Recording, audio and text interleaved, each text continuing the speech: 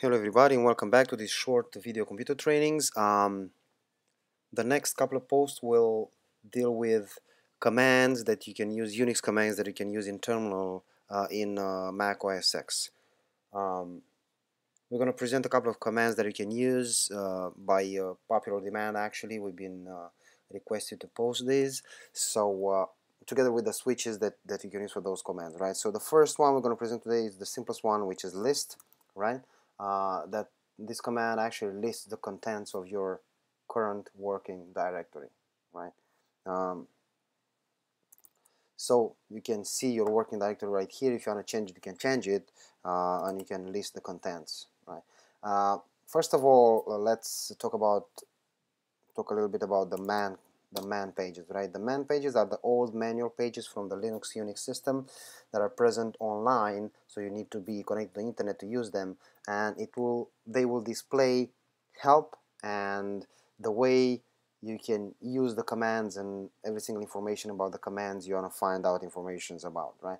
So man ls, for example, it's going to list that command, what it does, every single switch that it can use to it, and so far and so forth, right? Use q to escape out of that, so quit, and let's see how we can use this command, right? So list the content of the active directory. If you use a -l switch, it's gonna list one line per item and with a lot of information associated with it, which is like permissions, numerical permissions in numerical form, who has access to those files or folders, the size, the time the file or folder has been created, and the name, right? Another switch that you can use is -1, which is gonna print them on your screen, one item per line, but no information associated with it, right? The -e switch, which you gotta use in the long format, of course, this switch will show the access control list associated with an item, if an item has an access control list associated with it. If you remember from an older post, we said that if you have a plus switch over here, that means that item has an access control list associated with it that makes the permissions more granular for that specific item, right? So that access list will be displayed here if you use the -e switch, right? So for example, the access list attached to this item says that the everyone group is denying the delete permission for this specific item. So the everyone group cannot delete this item, they can only see it, right? The next one, so you can use, let's say, -l, and let's use capital G. Capital G is actually more of an aesthetic switch. It's gonna enable colored output, so it doesn't actually do anything. It doesn't supply any additional information. It just lets you use the colored output, right? You can use the -h as well. Let's see a -l first, and then a -l -h.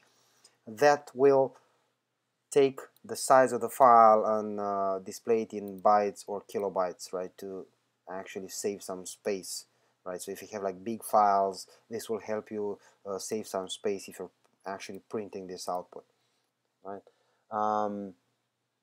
You can also use -i. For example, this is actually for programmers, not necessarily for a regular user, because it's going to display the file serial number, the inode number of every single file and folder, right? So this is it right here. A regular user will never use it, but for programmers, it's actually very, very useful. You can use -m, for example, instead of -l. It's going to list the files and folders on the page separated by comma. You can use -n. I'm going to use the long format as well. That will take out the usernames and the groups names and will display them in numerical format, right? If you want to save space, this is actually, again, very useful for programmers, right? Because programmers usually don't work with usernames in long format. They work with IDs, username IDs and group IDs, right?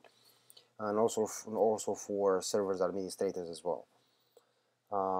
So when you set up permissions on an Apple server, you're going to use the group and the user IDs, not the actual names, right? Another option you can use is -O. So let's do a -L, and it's going to be a -O. This will actually display the flags associated with the files or folders, if any, right? So if you remember, we said in an earlier post that if you have this character right here in the characteristics of the file, that means there is a flag attached to that specific file or folder, whether it's, for example, a permission issue that you download the file from the internet and Apple will not let you use it, or if it's hidden, like in this case, it's a hidden flag, it's going to be displayed over here, right? Another switch you can use is -R, capital R. This will list all the subdirectories and the files inside these folders, right? So as you can see, it's going to list everything. So if you want to list every single file that you have in those directories and subdirectories, you can use this switch -R. -T, capital T, actually, it's gonna list the complete time information for the file, including month, day, hour, minute, second, and year.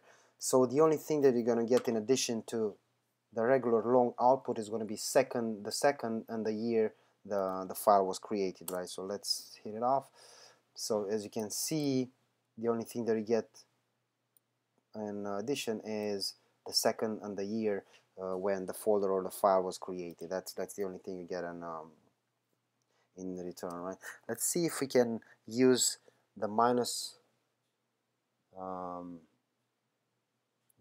flag, the -O switch to display a different flag, right?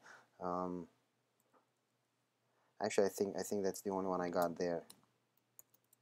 So the hidden one is the only one I got there, but this is not necessarily only hidden. This can be different for the files that downloaded from the internet. For example, you're not allowed to Apple will not allow you to run it. This is going to be different, and you're still going to have this this character right here. Okay, thank you for watching. Don't forget to subscribe if you like the videos, and don't forget to check out our blog watermarked at the bottom of the video. Thank you.